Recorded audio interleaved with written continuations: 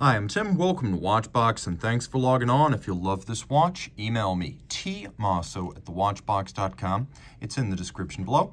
It is your purchase and pricing email question line for buying this or any watch you see on any Watchbox platform. Reach out to me directly. Email tmosso@thewatchbox.com for pricing.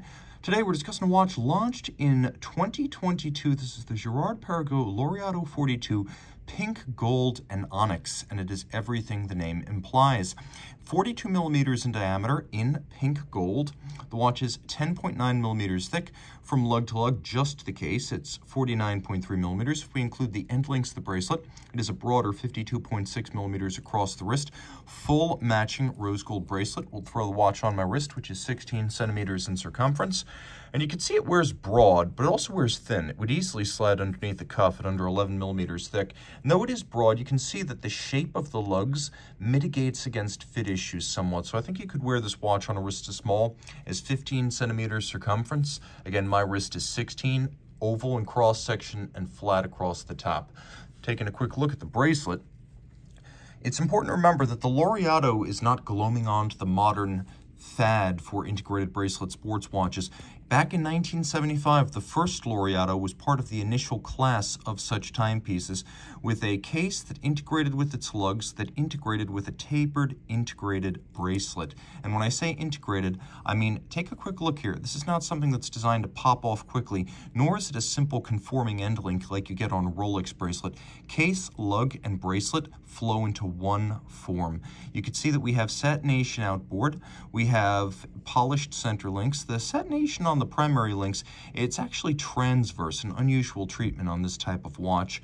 We have removable links, and as you can see here, all of them are fixed by screws. Taking a quick look at those links, you can see that we have an intermediate sized link on each side. So if you do find yourself in between sizes, this gives you a little bit more precision in sizing up the bracelet.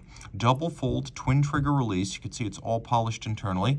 It is a sequential close with one side closing before the other. GP logo right there externally. There's also a little transitional bevel that starts on the flank of the case, continues down the lug shoulder, and then continues perfectly aligned across the edges of the individual links. This is a nicely finished and likely labor-intensive bracelet. Screw-down crown. The watch is 50 meters water resistant. The base metal versions of this watch are 100. This one is 50. Now, I should mention that with a screw-down crown and a 50-meter water resistance rating, this watch is still suitable for surface swimming. Don't go diving with it, but it should be fine for the pool or the surf. Taking a quick look, one of the interesting features of this watch is how it references Girard-Perregaux's design icons. We have that same rounded polygon used for the shape of the crown cap that's used for the bezel itself, and then you can see that the hands and the counterweight to the seconds hand, basically one half of a Girard-Perregaux 3 golden bridges tourbillon bridge, and you can also see repeated that logo on the dial, so little nods to the company's heritage. Now you can see that there's transverse satination across the top of the case. We have longitudinal satination on the flank. We have those bevels. We have a bezel that is circular satinated across its top, but on its flanks as well as on its little plinth beneath, all of high polish for contrast. Taking a quick look, you can see the dial is all black, but this is no mere lacquered dial. No. This is black onyx.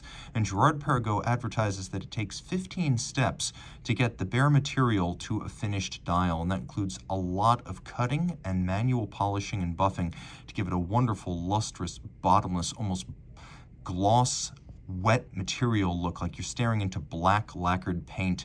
We have a little disc for the date that's also black in good taste. We have rose gold hands, rose gold applique indices, and GP logo. And it's important to note that this is an unloomed dial, so more of a dress watch take on the modern Laureato 42. The watch does have some subsidiary setting modes here. We've got hacking seconds. Then we've also got a quick set date mechanism, so you can rapidly cycle the date. And they use a wonderful serif font with open 9s and open 6s for the date disc. Screw that crown back down, flip it all over. This has the more upscale and more modern of the two Girard-Perregaux automatic movement families. This is the 1800. The older 3300 has a shorter power reserve, and the 3300 is 26.2 millimeters. This is 30 millimeters, so it better fills the case back of a large watch. Also, the 3300 has a 46-hour power reserve. This has a 54-hour power reserve. Of course, the stop seconds, the quick set date, pivots on 28 joules, beats away at 4 hertz or 8 beats per second. There's a Edicron arrangement or Edicron-like arrangement for fine adjustment. And then we also have a eccentric screw ultra-fine adjustment mechanism for fine tuning. Architecture of the movement is handsome. As you can see, there's a large symmetrical bridge for the mainspring barrel, and you can see that the ratchet wheel is black polished, and then the barrel beneath has a solarization. We have multiple different finishes on the rotor at center. The rotor is beautifully beveled on its edge. It has circular Côte de Genève all the way around.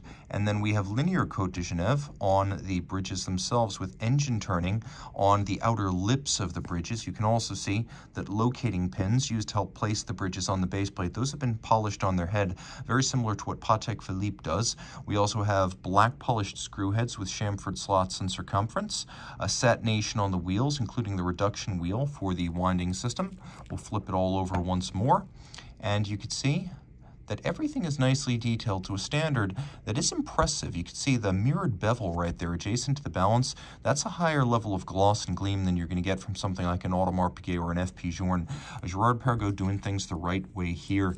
Reach out to Team Mosso at thewatchbox.com for purchase and pricing details of a watch from a very underrated and newly independent manufacturer.